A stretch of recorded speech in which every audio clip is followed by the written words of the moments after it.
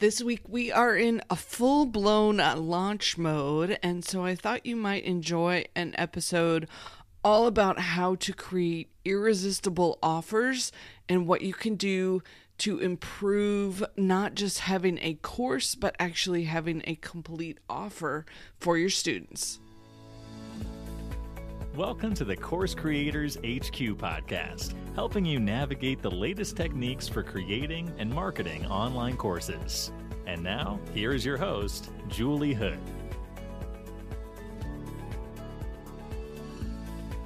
Hey, good morning or good evening, wherever it is for you today. We are in full-blown launch mode for the 24-hour Course Creator program for a couple more days. And as I was offering it out this week, I thought, it might be great for everyone who listens to the podcast to get some sneak peek background ideas into how you put together an irresistible offer for your potential students. So a lot of these same things have been what we've been using for the past couple weeks and trying to pull together an even better offer. So first off, though, so you know, 24-Hour Course Creator Daily is the group program that I do. I only offer it a couple times a year, and it's going to be open for just a couple more days through. We start on June the 6th, 2022.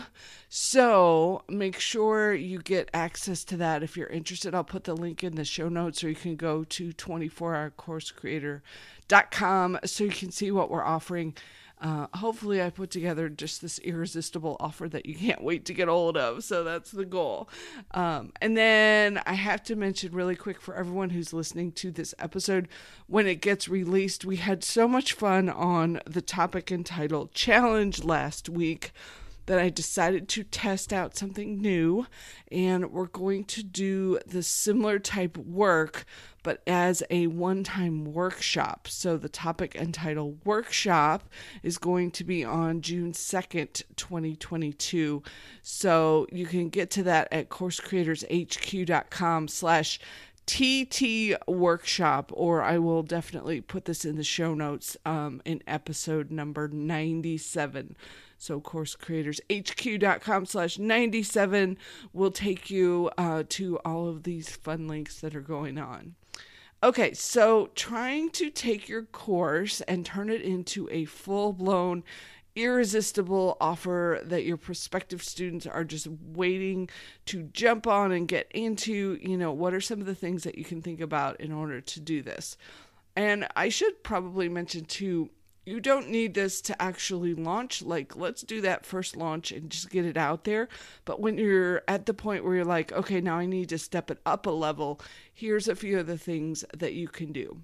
So start by thinking about what else it is that your audience needs to move forward. What are the other pieces of the puzzle, the other things that they are going to have to figure out, use, learn, understand in order to move forward. So, for example, with my program, I know once people get their courses created, then they actually have to figure out how they're going to sell it. And in order to do that, there's some very specific pieces of the puzzle that can be helpful for that. One is email marketing, another is putting together really good sales pages, and then the third one is figuring out joint venture partners and how you can work with them. And so for all three of those, I put together separate bonus courses that when people sign up for the 24-hour course creator, they also get those bonuses, and they're able to move forward then, because it's not just get my course created, it's now let me get started selling it. So think about what it is that your audience needs to move forward. So what can you offer as bonuses in order to help them get to that next level? Then look at obstacles that are getting in their way and actually turn those into bonuses too. So some of the things that are pretty common when that happens is people thinking they don't have enough time.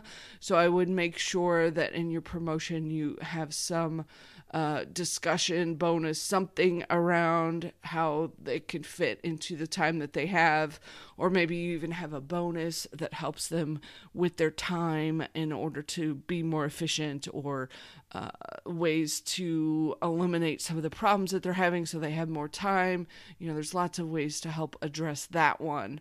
Another obstacle that can get in the way sometimes is people wondering if they can actually do what it is that you're talking about. So offering bonuses where they get time with you, where they get their questions answered, those can also be really good bonuses to help when they get stuck, when they hit obstacles. Next, I want you to think about offering some fast action bonuses.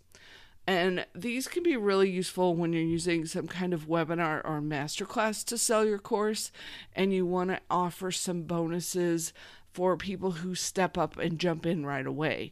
So there's a couple different ways you can do it. You can say, everybody who signs up by the end of this call can get this bonus. I don't like that one quite as much because sometimes I give people access to the replays and then your bonus really isn't effective because you said, it's only for the people on the call. So another way you can do it is offer bonuses for a specific time period or a specific number of people who sign up. So, for example, one of the big obstacles that I know can get in the way for my course creators can be their mindset issues and their mindset around money and selling.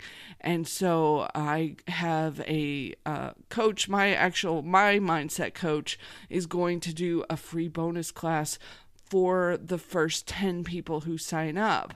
So I put that in my promotion as, hey, the first 10 people that sign up will get access to this incredible bonus. And the value of the course is almost as much of that session with her is almost as much as the cost of the entire course. So it's a really great bonus.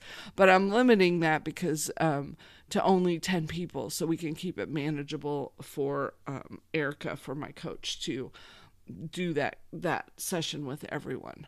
So those fast action bonuses can be really, really helpful for that. Another one I offered that helped, especially at the beginning, is the first 5 people that signed up get access to work with my assistant, my VA, to help them either with some of their graphics or some of the work that they need to do to get their online course up and running. So that was also a really popular one to get the first 5 people in for that.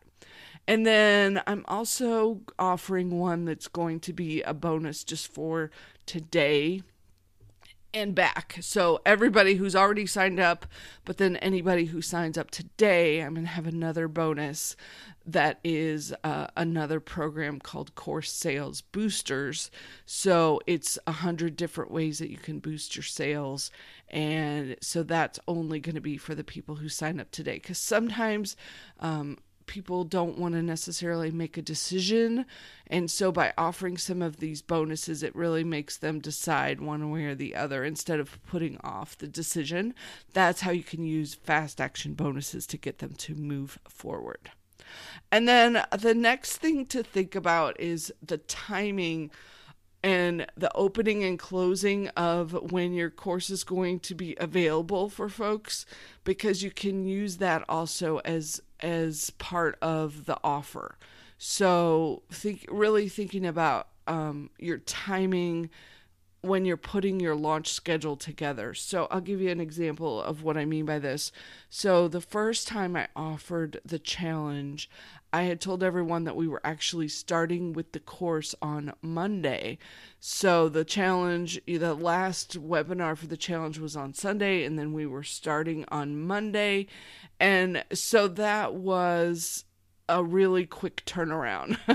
It didn't give me any time in between there to follow up with some of the folks who were on the fence or kind of thinking about it, or any more emails out to the email list. So I moved it out this time, and I've got a week in between there so that I can use that time to connect with some of the folks who I think might be interested, aren't quite sure what they want to do. I'm going to offer that topic and title workshop just to see if I can snag a few more people who are a little too busy to be following everything and have been in all week. So you can see thinking about the opening and closing dates for your course can also be a really effective way to improve that offer. Okay, then next I want you to think about the more direct access and time that someone gets with you, the more the course costs. For example, when I'm pulling together just my DIY program, it's not as expensive because people can go and do that on their own, and I don't have to spend any of my specific time with them to make that happen. So that cost is lower than when they're jumping in either for group coaching or to get one-on-one time with me. Then I make the pricing higher. So that way you can sort of reach people at different levels depending on what their budget is. When you're putting your offers together, kind of think about, okay, how much direct access or time are they going to have with me, and then adjust your cost and your pricing for that. Next up, think about how you want to work your payment plans.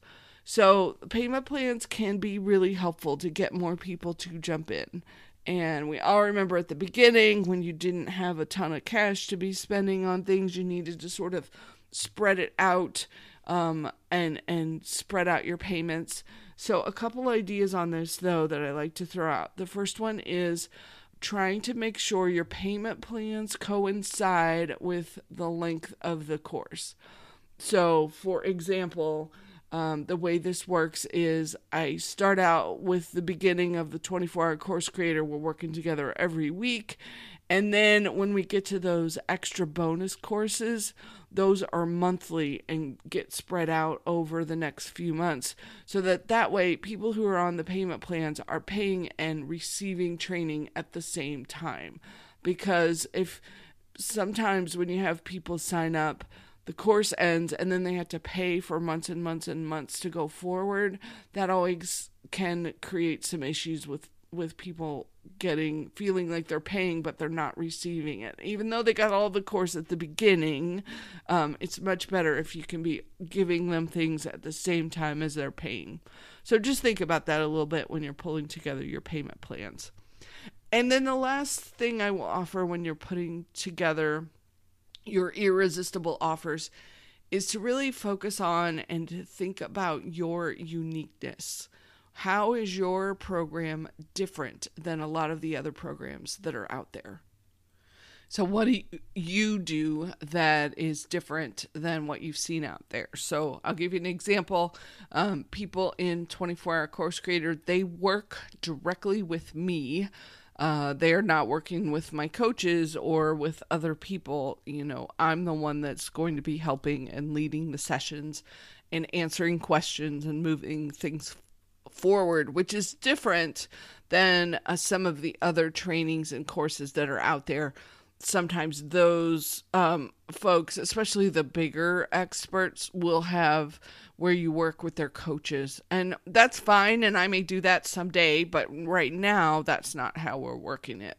So that's one of the differences that I can say, look, you're going to get to work with me directly, get very attached to my students and wake up in the morning thinking about what I need to be telling them next. So that's just one way that I make my course a little more unique than some of the other ones that are out there. So spend a few minutes thinking about what is it that you could do to make your course unique, to make it different, and then really highlight those unique abilities so that when you're talking to potential students, you can focus on, this is what's going to be helpful for you. This is what's going to be different.